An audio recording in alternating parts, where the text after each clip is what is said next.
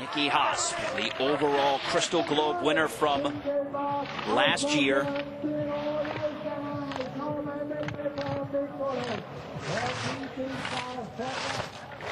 Also won the GS, but was second in slalom to her teammate Marley Shield, who's coming up next. At the first time check, Hosp has the lead by 0.3 of a second. Turns 24 in just about a week's time. This is her best discipline. She won the silver medal at the Italy Olympics back in 2006. 9 World Cup victories under her belt.